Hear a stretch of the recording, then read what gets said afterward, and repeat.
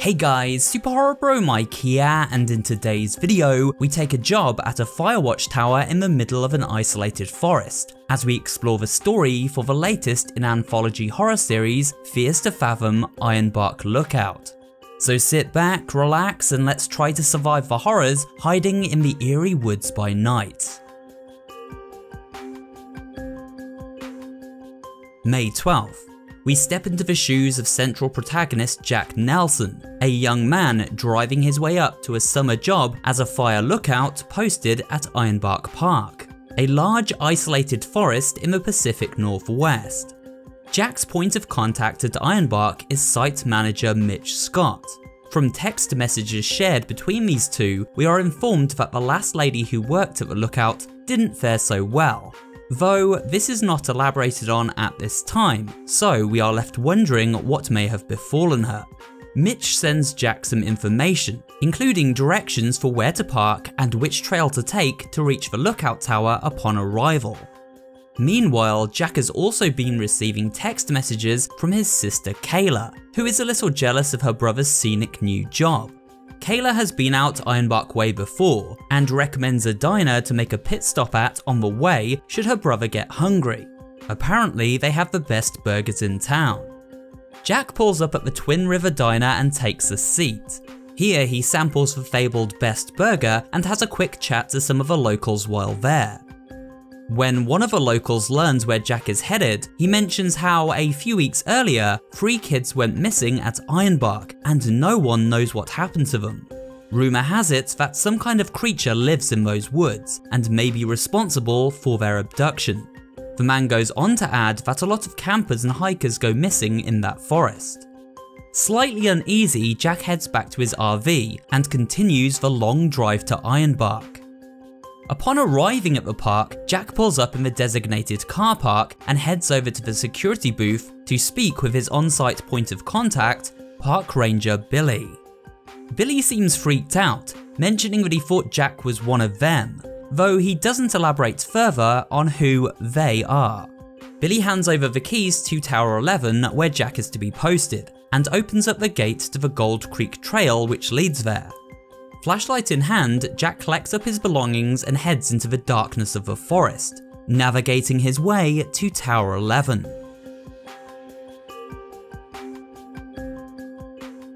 Jack reaches the tower and powers up the generator. Now with working electricity, he is able to access the computer and swat up on his day-to-day duties. As well as keeping a vigilant eye open for forest fires, Jack is also tasked with monitoring the weather conditions of the area, checking temperature, cloud formations, and wind speed. Once this information is collected, it must then be entered onto the computer database and submitted to park management for review. After doing this, a call broadcasts over the radio system from sister location Tower 12. Tower 12 is supervised by a man named Connor Hawkins, a no-nonsense lookout who takes the role very seriously. I'm Connor, Fire Tower 12. We've had to cover your area until you arrived. Connor instructs Jack to get a fire going immediately. The nights get cold at Ironbark, so lighting the wood stove is a high priority as darkness sets in. To light the stove, Jack must first gather firewood from the storage shed at the front of the tower, and then carry it back to the fireplace and light it up. With the fire lit and the weather report submitted, Connor bids goodnight to Jack and the two turn in for the evening. In the middle of the night, Jack needs to pee and lazily decides to do it over the edge of the tower balcony. However, while relieving himself, Jack realizes to his horror that he is being watched by a shadowy figure standing on the trail below. After rushing for his binoculars, the sinister figure quickly walks away, leaving Jack unnerved and alone once more. We next catch up to Jack a few days later, as he sits enjoying the crisp morning air with a hot cup of coffee while taking some photos on his camera. Jack's peaceful morning is interrupted by a radio call from Connor, who explains that a group are illegally camping without a permit in the forest close to Jack's tower. You spot that white smoke up north? It appears to be in the Lacey Trail sector, which is not a registered campsite. People like that don't bother to clean up after themselves. Fire risks are high this season. Mind checking it out? Jack is asked to check out the campsite and tell the campers to pack up and move on. He sets off down the trail and eventually reaches the site by nightfall. As he approaches, Jack hears a bone-chilling scream.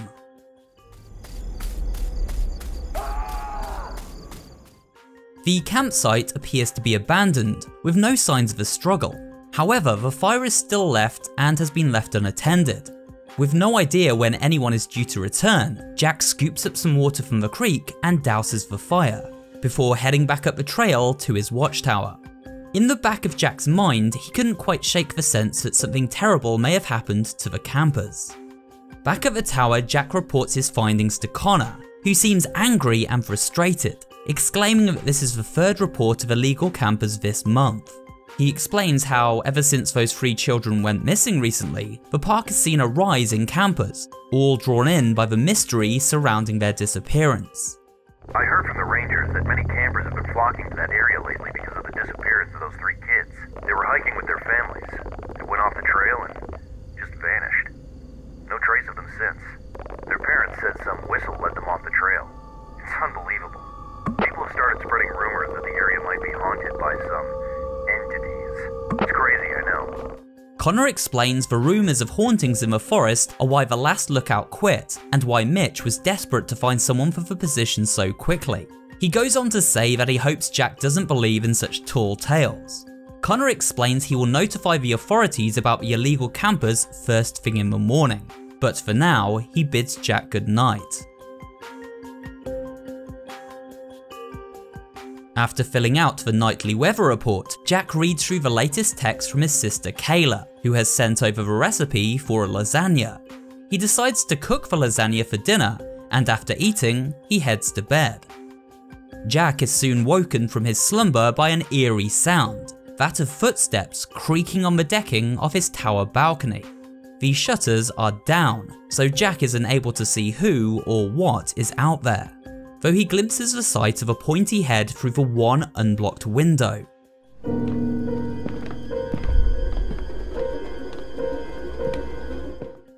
Jack waits for whoever is outside to break through his door and attack, but the attack never comes.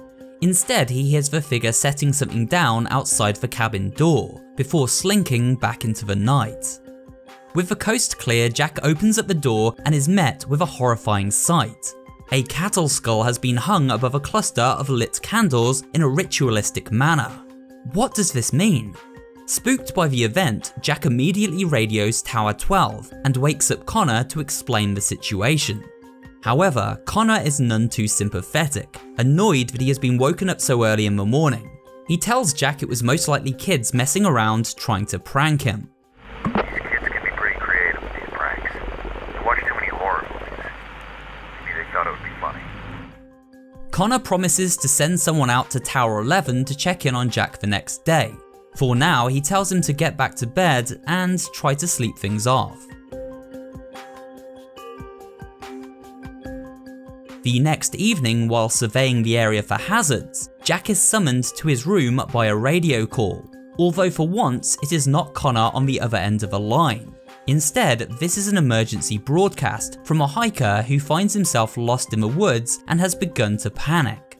I went out to explore the area and lost track of time, and now it's dark and I can't remember the trail back to my truck. I think I'm lost.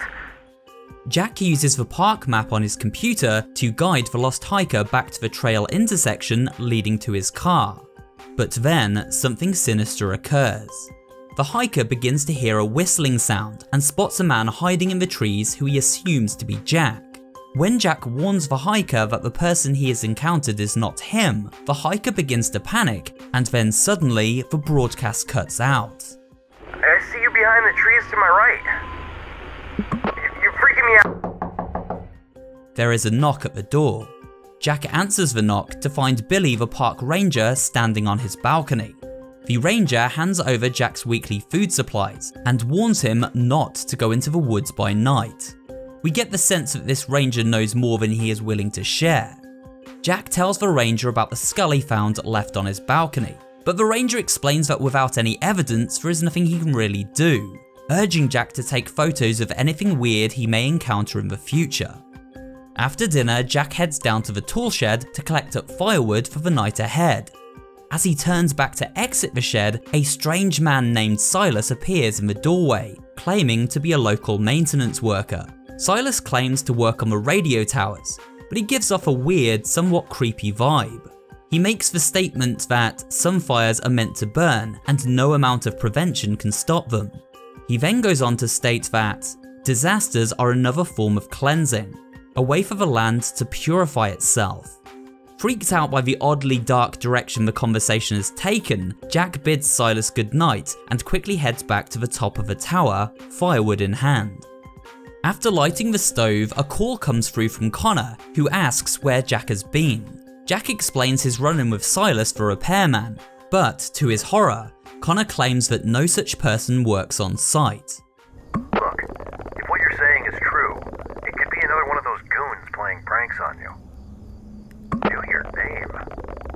You think he's been listening? Because the man knew Jack's name, Connor is worried that he has been listening into their radio conversations. He instructs Jack to take Silas's details and a photograph for evidence, as posing as an Ironbark employee is strictly forbidden. With that, Connor signs off for the night and Jack heads to bed. 1 week passes by fairly uneventfully, and Jack has started to feel as though perhaps there is nothing to worry about in the woods after all. The computer system has now got a new security update too, which seems to have solved the issue of creeps potentially eavesdropping on private conversations between the towers. One night, Jack is woken by Connor, who informs him that smoke is coming from a campfire that appears to be in his sector. Connor asks Jack to take his binoculars and see if he can spot the exact location of the fire.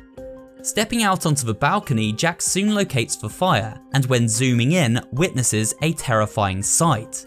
A satanic cult dressed in robes and masks, burning a body on a fire surrounded by candles in a ritualistic manner. Could this be the body of a hiker that just went missing? Jack decides to take a photograph this time in order to preserve evidence of this horrific crime so the activity of this cult, who presumably were responsible for the missing children and campers, can be brought to justice. As he snaps the photo, the entire group turns to look at him, and one of them begins running towards the watchtower. Jack hides under his bed as the masked man bursts into the room. Unable to locate Jack, the cultist begins to search the balcony, this giving Jack just enough time to rush downstairs and hide in the outside toilet. Peering through a gap in the door, Jack waits until the cultist heads to search the tool shed before finally bolting down the trail toward the car park. He manages to reach his RV and speeds off before his satanic pursuer is able to catch up. As Jack flees danger, he summarizes the events that followed. He drove to the nearest ranger cabin and radioed in to alert headquarters. Unfortunately, nobody believed Jack's story, and when authorities visited the site of the ritual the following day, they found no sign of misconduct. The cult had moved on. Jack's experience was chalked up to be the product of isolation, too long out in those woods alone. Even Jack's family did not believe his story, but the events still haunt the poor man to this very day. Jack vowed never to return to those woods again, and warns any would-be camper to be careful if planning a trip themselves. And with that, we have come to the end of this video and a look at the story of Fears to Fathom Episode 4, Ironbark Lookout Explained. I hope you enjoyed this video and found it both entertaining and informative. If you did, remember to leave a like, comments down below, and of course subscribe for more horror-related content. Thanks for watching, and I will see you on the next video.